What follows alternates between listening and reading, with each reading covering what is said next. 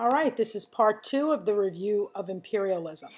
So the first place we're going to take a look at that was a target of European imperialism was Africa, the African continent.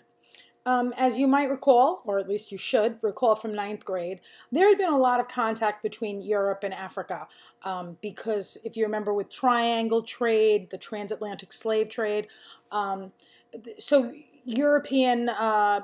there had been some Europeans who had made contact in Africa. There were some settlements in Africa, but the main settlement European settlement in Africa was in South Africa.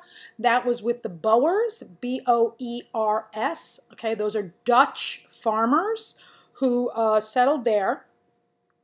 Later, they are going to come in contact with the British. The British are going to want to take over South Africa. That is going to lead to the Boer War.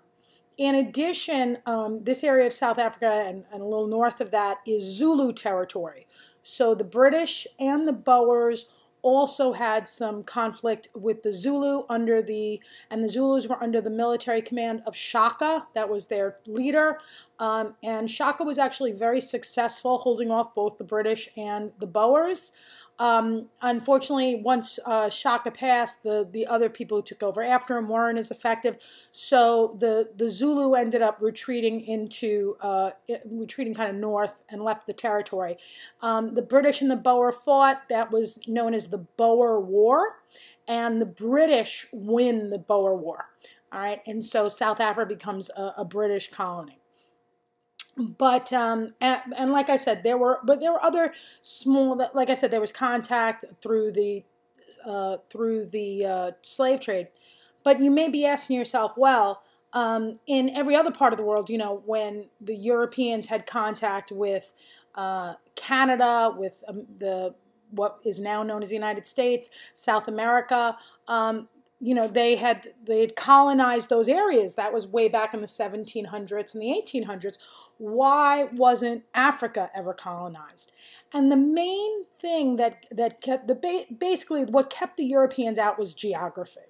The geography of Africa was really, really difficult.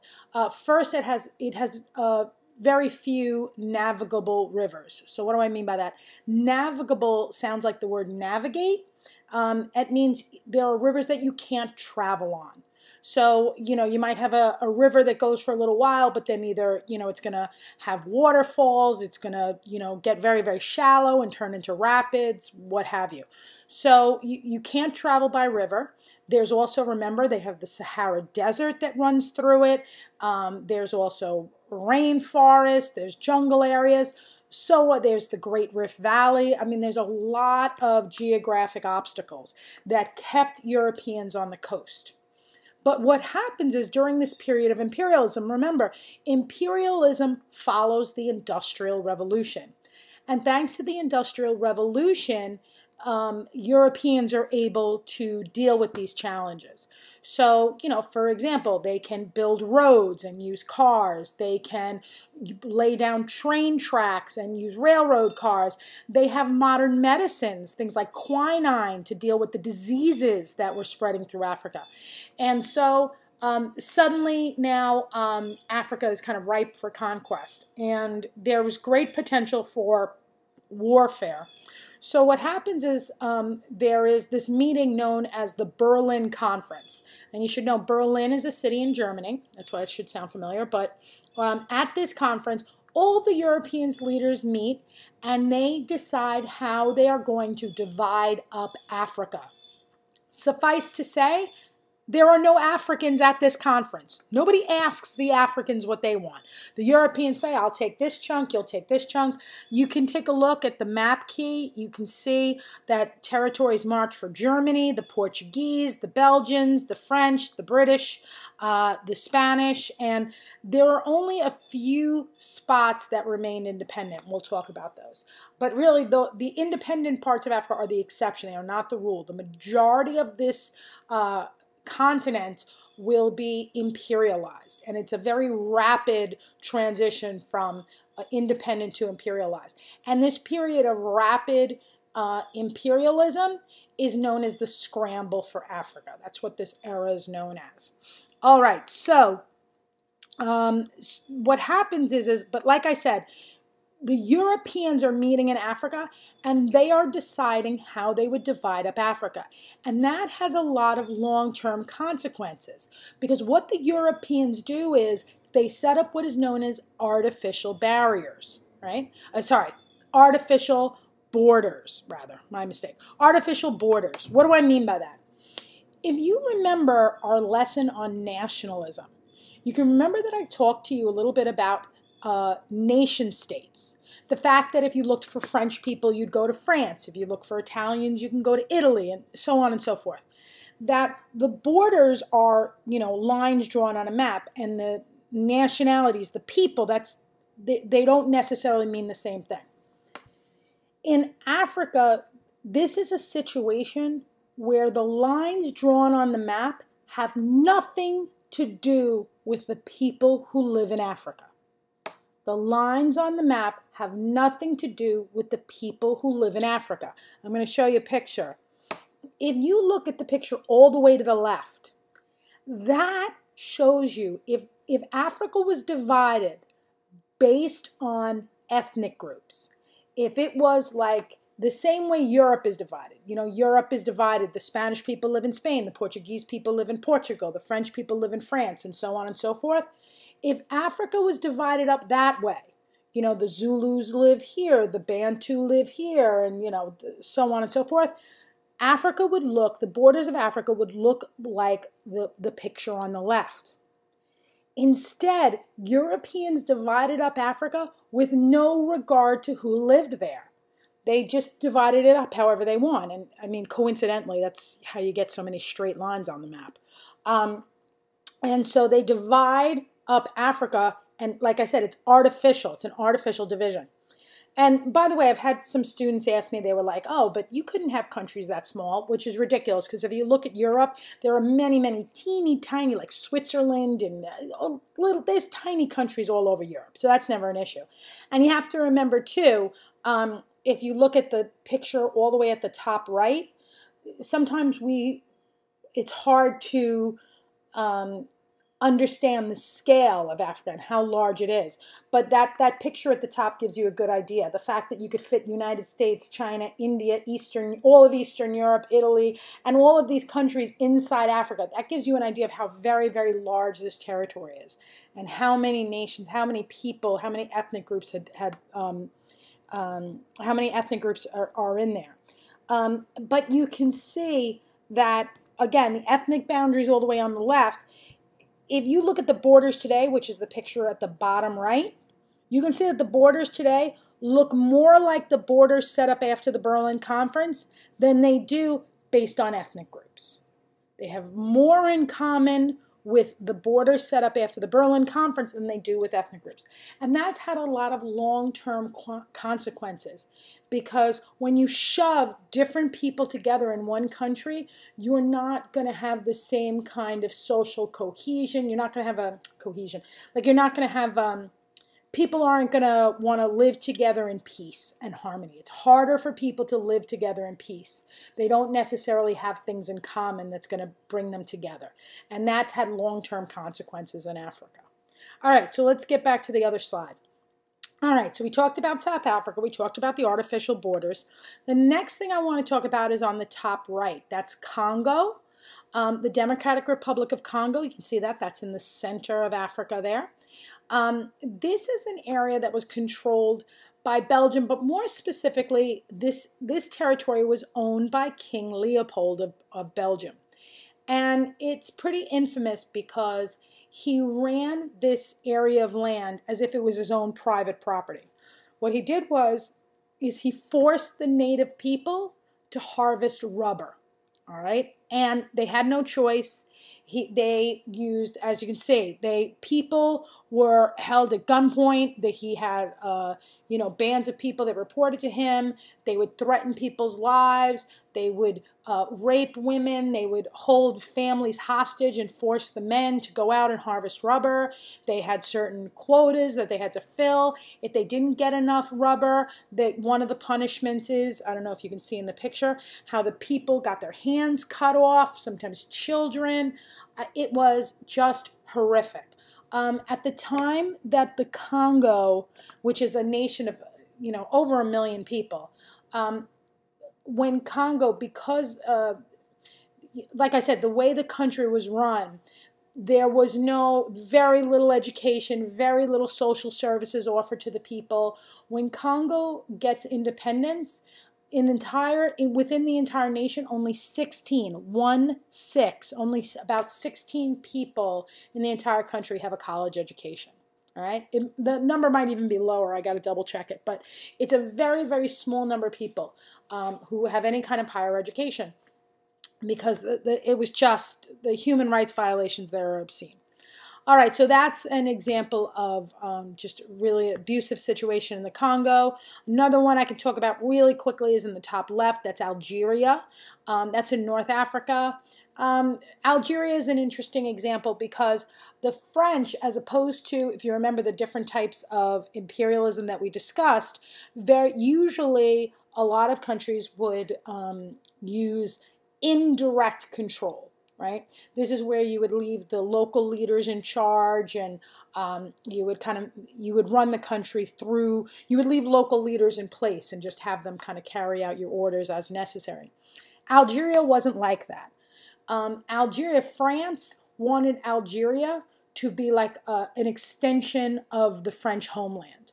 So this was a place where it was direct control, where French people ran the entire government, where they forced the people of Algeria to accept French culture. They had to speak French. All of the land, any good quality land, was actually given to French people. There was a lot of French people who moved to Algeria to settle there, and this was a place for their excess population.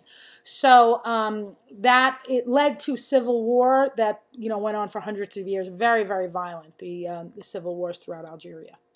All right, the last thing we're going to talk about before we finish up is Ethiopia. That's here on the right side of the map.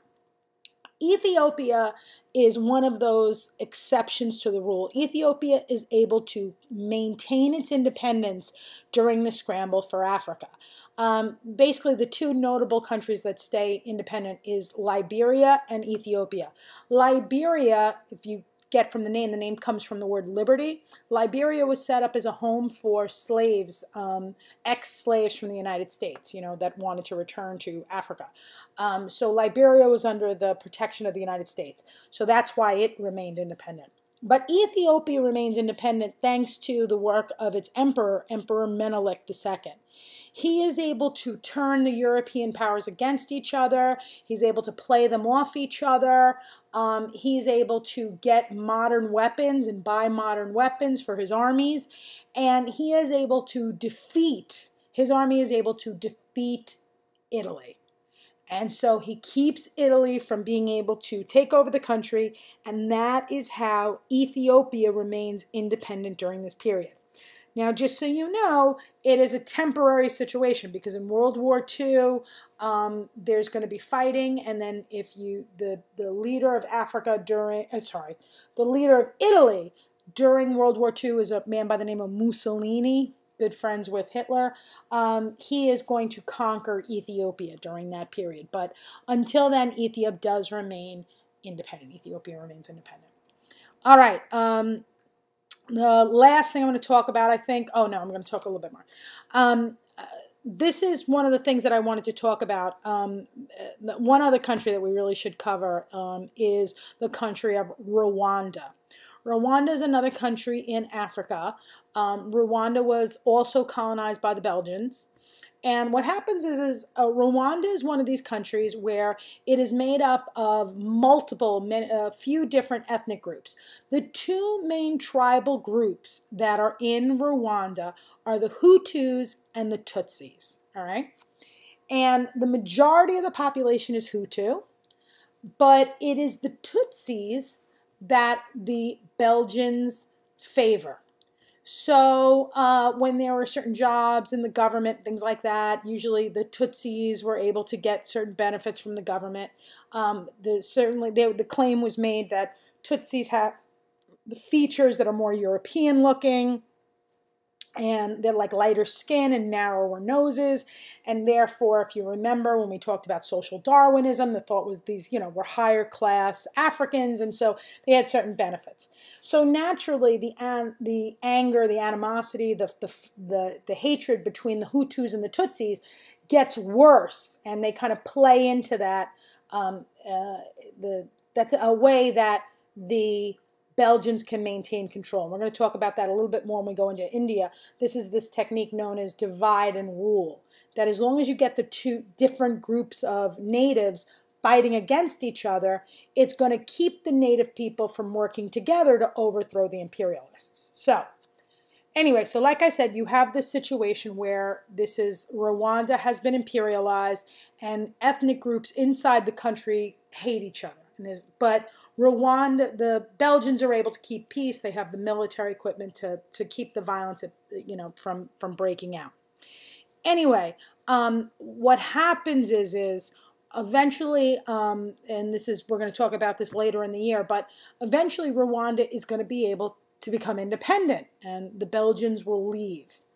And this is kind of one of those long-term impacts of these artificial borders, is because you've shoved all these different people together, and there's this anger and the anger and the hatred between these groups. Once the imperialists leave, a lot of times this anger can break into massive violence, and the Rwandan genocide is one example of this. What happens is after the imperialists leave, they elect a new government. So naturally, the Hutus are the majority of the population, so a Hutu president is elected. And what happens is there's after he's elected, his plane it comes down. It's like shot down, it crashes. So there is some debate over how this happened. I mean, obviously the Hutus blame the Tutsis for it. He's a Hutu, you're a Tutsi, so therefore you took him out. There's others who claim that, in fact, it was the Hutus themselves that shot down the plane, because this Hutu president had been making a lot of concessions. He had made positions available to the Tutsis. He was trying to unify the cultures, and some Hutus didn't like him. They thought he was too nice and too kind to the Tutsis. So at this point, it's still an open case. No one knows who shot down the Hutu president. What is important is that this crash is basically the spark that leads to the Rwandan genocide. Because what happens is you end up having these radio broadcasts where Hutus tell them, we have to kill the cockroaches. The time has come to kill the cockroaches and things like that. And literally violence breaks out throughout the country. And you have Hutu mobs, as you can see in these middle pictures, where they just take out their own machetes and they just come out of their houses and they literally just find and kill all the Tutsis they can.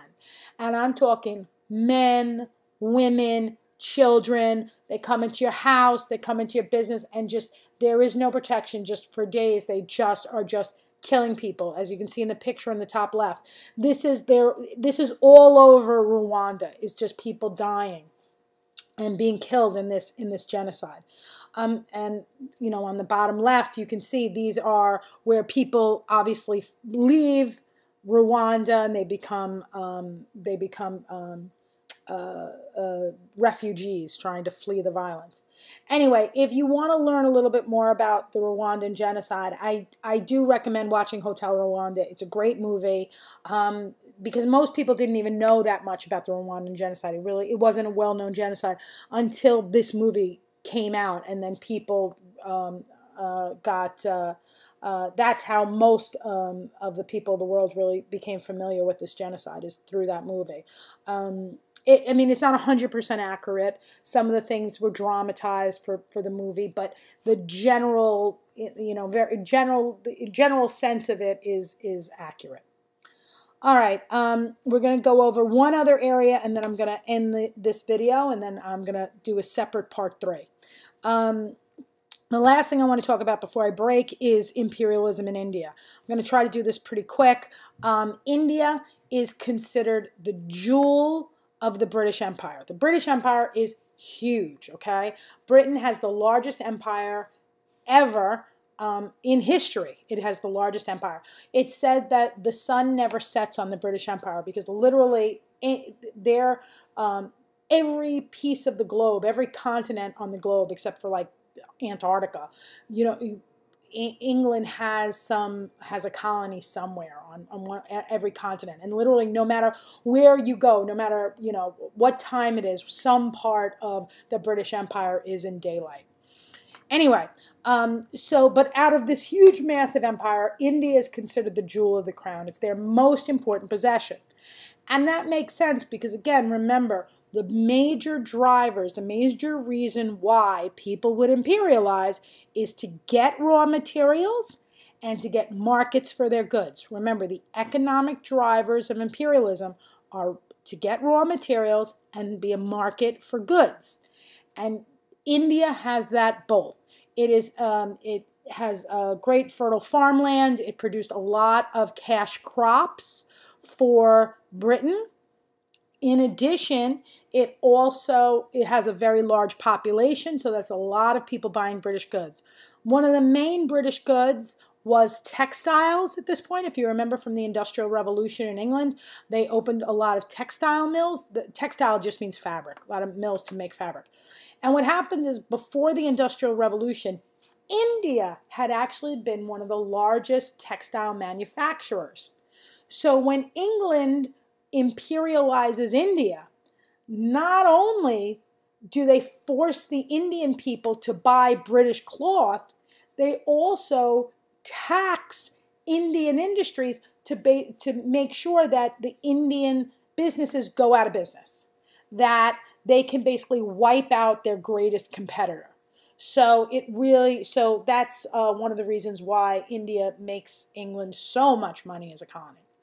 All right, so the reason why the British were able to successfully control India is they ruled it as a protectorate. India was as a protectorate. So that means that they left the local leaders in charge, and there were very few British citizens to control millions of Indians. There's millions of Indians, and they far outnumbered the British. So why didn't the Indians get rid of the British and send them packing? Well, the reason is for this idea right here on the upper right. It's called divide and rule. What happens is again, this is something that the imperialists did to help them maintain control. As long as groups inside India are too busy fighting each other, they will never be able to work together to get rid of the British. Does that sound right? As long as the people inside the country are too busy fighting each other, they're not going to work together to fight the British. So, for example, if you remember, in India most of the majority of the population are Hindu. And if you remember, one of the biggest, most important things in Hinduism is the caste system, right? So there was animosity, there was anger, hatred between the high caste Indians and the low caste Indians, okay? So the high caste Indians would not work with the low caste Indians. In addition, the British government gives the high caste Indians more job opportunities. They have chances to work in the government. They have chances to work to be soldiers in the army. They have a lot of benefits that lower caste Indians don't. So that's going to keep these higher caste Indians happy with British rule. You have people who are Indians who are thrilled to be part of the British Empire. They are proud to be members of the British Empire.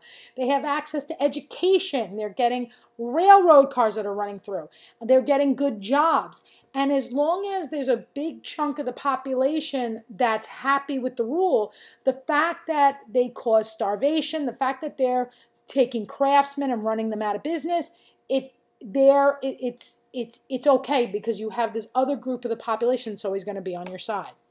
They keep, there's also animosity, there's also anger between Hindus and Muslims. So Hindus and Muslims won't get along. Hindus and Muslims won't get along with the Sikh population. There's just so many differences in language, in religion, in caste, that all of these groups, there's the Indian people won't work together. They're not going to bond together. So that makes ruling India as an imperialist, as an outsider, much easier. All right, so as I said, one of the great jobs that you could get, a really high paying, high status job you could get, was being a soldier in the British Army in India.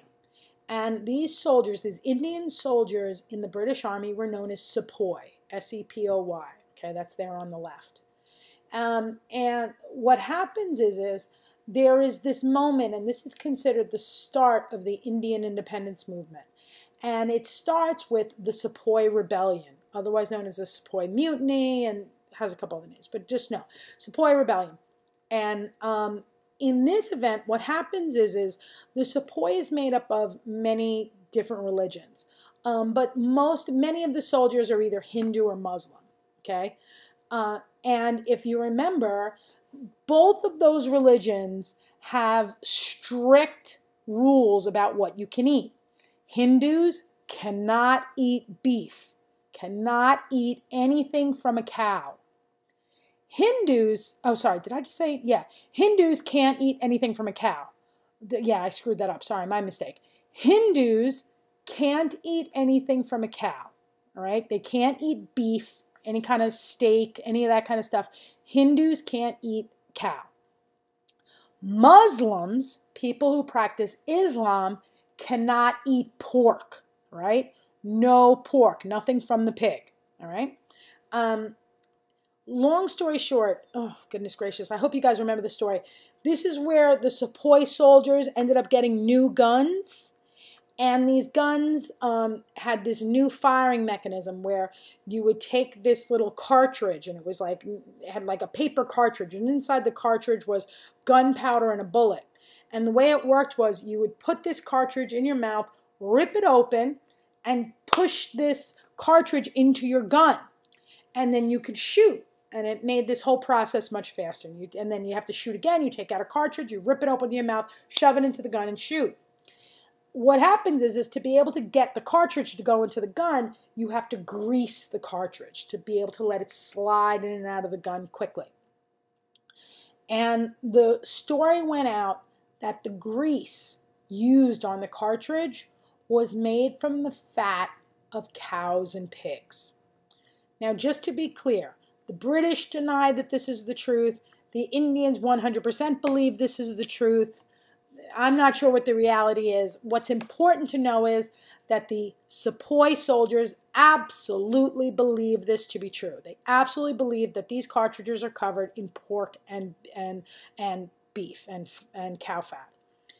And because of that, this is a moment where the anger of the Hindus and the Muslims, their anger towards the British is greater than their anger for each other. So suddenly you have Hindu and Muslim soldiers who are willing to work together to fight the British. And this rebellion spreads. It spreads throughout a big chunk of India. It's a lot of violence. It took a lot to come down to break this mutiny. But the mutiny is not successful. It lasts for quite some time, but it is not successful. There wasn't good leadership for the rebellion. The Mughal emperors, the Mughal princes they were happy to be led by the British. They were doing well under British rule. They didn't want to upset the apple cart.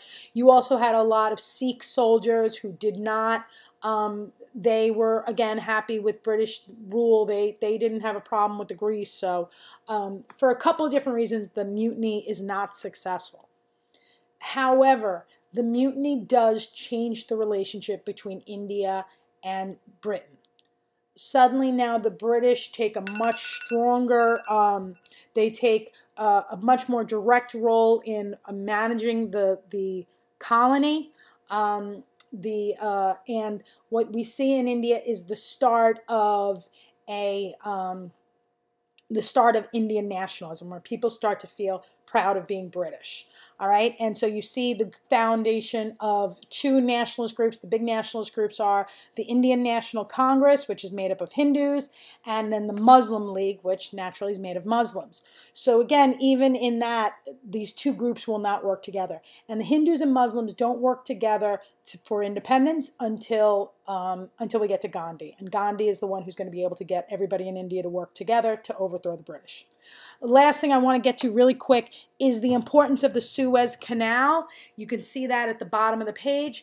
The Suez Canal in Egypt is it is strategically critical for the British to be able to control their empire. Usually if the British, before that Suez Canal was built, you would have to leave Britain, go south of Africa, go all the way around the bottom of Africa before you could come up to India. So that's a 3-month journey. So that means one way is 3 months, 3 months back, 6 months to go there and back. Once the Suez Canal is built, it is 3 weeks from London to get to India, and then 3 weeks back. And then obviously to try to travel all the way to China and things like that also is much quicker. What ends up happening is in Egypt, the way the Suez Canal is built is Egypt borrows a lot of money from European bankers to build the Suez Canal, as well as to have some irrigation projects to allow it to industrialize. And long story short, Egypt is not able to pay back the loans, and therefore the British and the French, the British are able to take possession of the canal.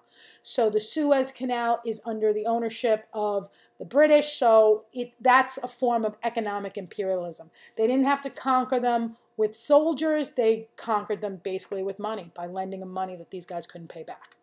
All right, with that, I'm going to take a break. Please be sure to tune in for part 3, where we're going to go over imperialism in China.